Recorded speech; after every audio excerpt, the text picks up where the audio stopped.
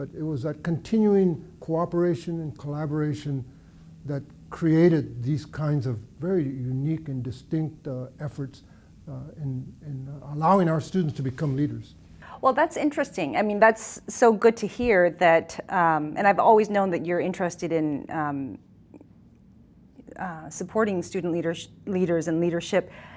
And so I was a student leader, and I remember, I recollect that when I was a student leader, with my passion, with what I thought was the most important thing, and I'm willing to just make this the most important thing and protest Jack Peltison, protest the administration and all of that, and be quite harsh with my methods. So my question to you is, I'm sure that you have at the same, while you're supporting student leadership, I'm sure that some students have been harsh with you. How did you handle that? Well, the issue that you might have been referring to was affirmative action. In certain ways, there was a bit conflictive policy for a number of years within the regents and within the university.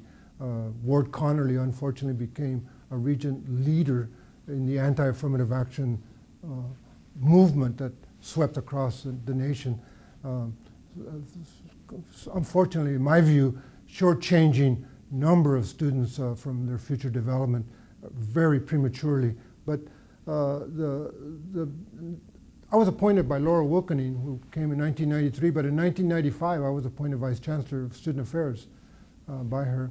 And she was, like many of the chancellors, were very, very much in support of diversity and efforts to increase the diversity of the enrollment. I was faced with a hunger strike, a major, UCI became ground zero for student leadership against the UC policy.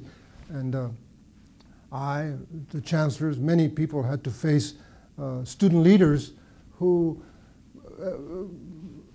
for very legitimate reasons, didn't understand the complexity of the entire university structure, and that they could have a vice chancellor that supported affirmative action, but they still had to protest against him. And that's the situation I found myself in. Perhaps you did too, as a UC regent, in certain other dimensions of issues related to the efforts that were underway to expand opportunity in feminist studies, and ethnic studies, and enrollment representation, which was woefully terrible because of the inequality that existed in K-12 education and generally the inequality in society.